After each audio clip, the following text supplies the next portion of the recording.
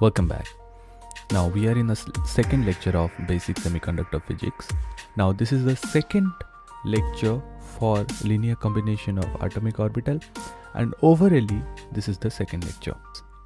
Initially I was thinking it's going to take 2 lecture video. I was thinking one more lecture video is required to finish this chapter. So let's get started with this lecture.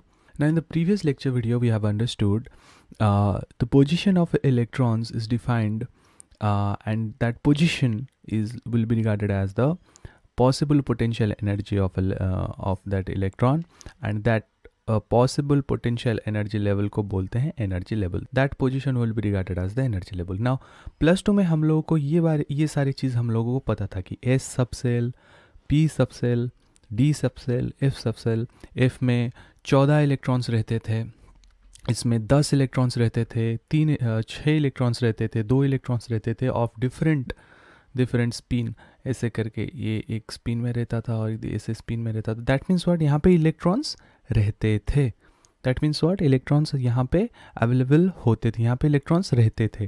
My point is electrons रहते थे. तो फिर हम लोग ऐसे बोल सकते हैं ये सब एक एक एनर्जी लेवल्स हैं, क्योंकि इसकी पॉसिबल पोटेंशियल एनर्जी लेवल जहाँ पे इलेक्ट्रॉन रहने का पोजीशन डिफाइंड है. दैट मीन्स हम लोग ऐसे बोल सकते हैं, we can say that these are the energy levels, these are the possible potential energy levels at which mvr equals to nh by 2 pi वाला condition satisfy हो रहा है. That means look at this case, हम ये बाद में जाएंगे. Look at here. That means we can say for one nucleus there is one S cell, P cell, D cell, F cell जहाँ पे इलेक्ट्रॉन्स मिलने का चांसेस रहता है, और यहाँ पे हम लोग के इलेक्ट्रॉन रह सकता है. जो प्रीवियसली हम जो घर बनाए थे, रिमेंबर, जो ऐसे करके ऐसे घर बनाए थे. दैट मीन्स व्हाट, ये सारे एक एक घर है, सारे एक एक घर के सारे एनर्जी लेवल्स हैं. तो फिर for one atom we know there is not one S subshell. We know for one atom होता है ना 1s2, 2s2, 2p6, ऐसे करके होता है electronic configuration, in which we can say 1s2 में ये एक एस है, दूसरा और एक एस है. वैसे 3s2 में 3 और एक एस आएगा. वैसे p भी डिफरेंट बहुत सारे होते हैं. So that is why for one nucleus I can say there will be different this group SPDF. सो ये सारे ग्रुप को, सारे एनर्जी लेवल को, these are the different energy levels, right. So all this energy level can be regarded as one single line. तो ये सारे energy level को मैं एक ऐसे सिंगल लाइन में रिप्रेजेंट कर सकता हूँ. ये सारे एनर्जी लेवल को मैं एक सिंगल लाइन में रिप्रेजेंट कर सकता हूँ. ये सारे एनर्जी लेवल को मैं एक सिंगल लाइन में रिप्रेजेंट कर सकता हूँ. ये सारे एनर्जी लेवल को मैं सिंगल लाइन में रिप्रेजेंट करता हूँ, सिंगल लाइन में, और वो ऐसे बन जाता है और उसका हम नाम देते हैं KLMN. शायद आपको आ रहा होगा थोड़ा याद. तो यहाँ से ये चीज़ का आविष्कार हुआ था, इन्वेंशन हुआ था. ठीक है. Now moving on to next thing. Now हम लोग क्या करेंगे कि मटेरियल फॉर्म करेंगे. ठीक है. तो आप क्लियरली यहाँ पे देख सकते हो, in order to form a material. Now this is a material. Okay, this is a material. So how a material gate formed, जब डिफरेंट एटम्स एक दूसरे के करीब आते हैं. इसका मतलब व्हाट, डिफरेंट एटम के न्यूक्लियस एक दूसरे के करीब आते हैं. When there is different nucleases of any atom comes together at that point of time, we can say a material formation happens. तो ऐसे तो easy way में ये सब पास में नहीं आते हैं ना. तो उन लोगों का आने का कुछ मतलब रहना चाहिए. why they are coming close to each other. Remember the first chapter, first lecture, the first point that I have described, the gravitational force of attraction is the responsible to pull any other masses towards itself. So due to mass gravitational force of attraction, I can say to form a material, different atoms comes close to each other. Now यहाँ से point clear हो गया. Now moving on to the very important point here. Look here, I can say different atoms, different nucleuses are coming close to each other due to gravitational force. Yes, ये सही है, that's true. Along with that, there is another force is also responsible to make this thing happen. So there are two forces responsible here. Our point of discussion here, in our point of discussion, in our point of discussion we are going to discuss two forces. Okay, what are these forces? पहला वाला force है gravitational force, which is responsible, this gravitational force is responsible to, मान लो ये एक atom है, there is another atom, तो ये इसको पुल करने में gravitational force of attraction is responsible. Now there is another force which is called as electromotive force.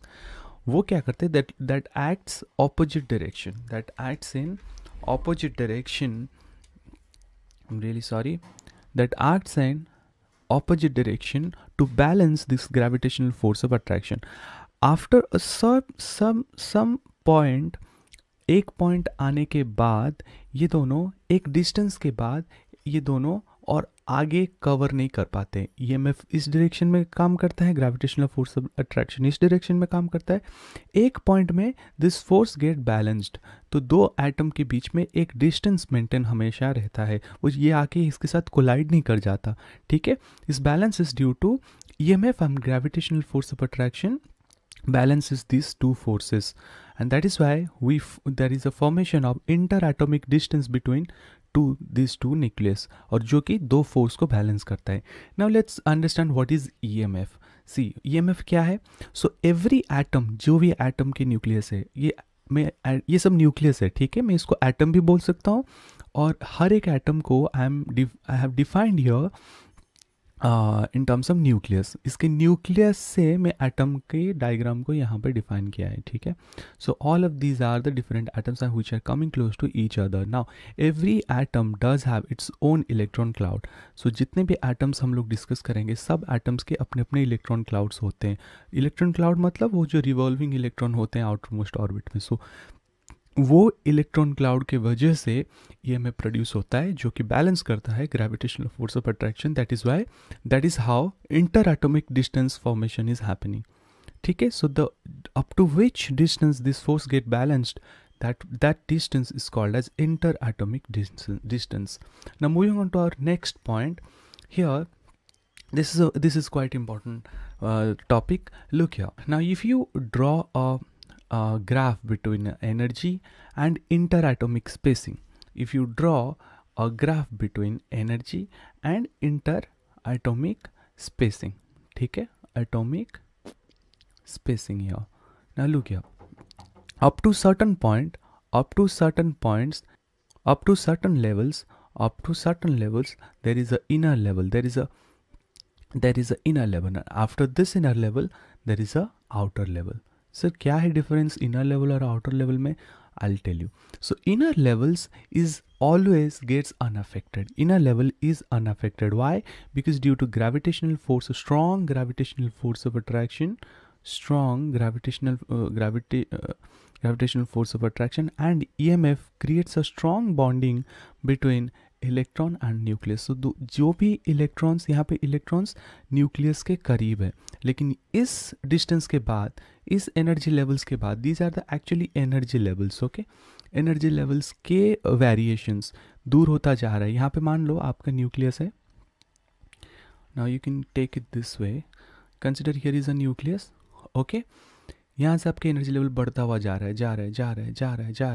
ठीक है, these are the energy level variations. और ये ऊपर का डायग्राम वाई एक्सिस आपका वैसे वाले डायरेक्शन में इंडिकेट करता है. Now inner levels are the levels which are gets unaffected. I think you got my point, right? तो ये जो लेवल्स हैं, इसके अंदर जितने सारे एनर्जी लेवल है, और उस एनर्जी लेवल में जो इलेक्ट्रॉन्स हैं, उनके वहाँ पे इलेक्ट्रॉन होल और पॉजिटिव और नेगेटिव चार्ज, वो लोग काफ़ी स्ट्रॉन्ग बॉन्डिंग में रहते हैं. कौन? इन inner level. So that is why we said inner levels are always unaffected. ठीक है, तो हम इनर लेवल को कहीं पे भी पूरे ईडीसी सब्जेक्ट में हाथ नहीं लगाएंगे. तो हम हमेशा, हमारे सारे एनालिसिस आउटर लेवल में होगा. हमारा कंडक्शन बैंड, वैलेंसी बैंड, ये सारे सब चीज़ का फॉर्मेशन यहीं पे होगा. अभी नेक्स्ट लेक्चर में ये सारी चीज़ फॉर्म होने वाला है. सो be careful with this subject. ठीक है, तो every kind of analysis is done on outer level. So I can say In this way, so due to strong gravitational force of attraction and EMF, which creates a strong bonding between electron and the nucleus in inner level, that तो फिर हम इसको ऐसे बोल सकते हैं, they are काफ़ी nearer to the nucleus, काफ़ी ज़्यादा nearer to the nucleus, who the inner level electrons which are there in inner level. Now ये सारे पॉइंट्स को समराइज करते हैं एक पॉइंट पे. Look here. Now you can say here, it's in a very simple word, an isolated atom, any isolated atom, imagine an isolated atom does have the single potential energy value for its electron. एक isolated atom के respect में एक single possible potential energy value है. But during material formation, when the material formation happens, बहुत सारे atoms आएंगे और सबके अपने अपने पोटेंशियल एनर्जी लेवल्स होंगे. तो अगर वो लोग कंबाइन होते हैं ड्यूरिंग मैटेरियल फॉर्मेशन, इस टाइप का कंडीशन आ जाएगा एनर्जी लेवल्स का. तो इस चीज़ को अच्छे से डायग्राम में समझते हैं ऐसे यहाँ पे. Look here. But during material formation time, neighbor atoms come close to each other, and there will be so many potential levels will be created as shown in here. Now look here, very carefully look here. For one atom, आपका single potential energy था, S का था, P का था, D का, जिस तरीके से हम लोग समझे थे. और different S's होते हैं, 1s2, 2s2 वाला, 3s2 वाला, वैसे करके था. ना फॉर वन आटम अगर हम सोचेंगे ओवरऑली, इसी डायग्राम को मैंने यहाँ पे इसे कलरफुली बना दिया. Both are the diagrams are the same, both diagrams are same, ये सेम डायग्राम है. ठीक है, ये थोड़ा मैंने कलर करके बताया यहाँ पे. So now if there is many atoms comes close to each other, look carefully here. सो यहाँ पे इसको मैं ऐसे लिख सकता हूँ, ये सारे एनर्जी लेवल को एक एनर्जी के हिसाब से दे देता हूँ, इस सारे एनर्जी लेवल को मैं एक हिसाब से दे देता हूँ. Now what are these things are called? This is n number of atoms when comes close to each other. तो n नंबर के एटम से वजह से और भी बहुत ज़्यादा हो जाएंगे और उनके रिस्पेक्ट में एक मैंने रिप्रेजेंट किया. I think you got my point, right?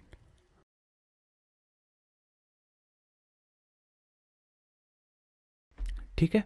Now there will be so many potential energy level as shown. Now सबसे इम्पोर्टेंट पॉइंट, कंक्लूजन पॉइंट हम यहाँ पे ड्रॉ करते हैं. You can understand this idea. सो आपको ये ग्राफ समझने में आप कोई प्रॉब्लम्स नहीं होंगे. इसी ग्राफ को समझने के लिए आई टूक हेल्प ऑफ प्रीवियस 2 लेक्चर्स, क्योंकि our entire analysis that is the formation of conduction band and formation of valency band, जिसको हम इस नाम में नहीं बुलाएंगे, will start calling them as anti-bonding level and bonding level. So the formation of bonding level and anti-bonding level, जिसको कि छोटे मोटे लोग जिनको पढ़ाई नहीं आता उनको बोलते हैं वैलेंसी बैंड, कंडक्शन बैंड, ऐसे करके बोलते हैं. लेकिन हम लोग अभी टैलेंटेड बच्चे हो गए. Now we will going to call it as bonding level and anti bonding level. इनका फॉर्मेशन कैसे होता है? यहीं से होता है, यहाँ से होता है. तो अगर आप ये ग्राफ को समझ गए अभी, तो यहाँ से हम इसके फॉर्मेशन के बारे में डिस्कस करेंगे फ्रॉम द नेक्स्ट लेक्चर. आपको समझने में कोई प्रॉब्लम नहीं होगी. Now these are the inner level which gets unaffected. Now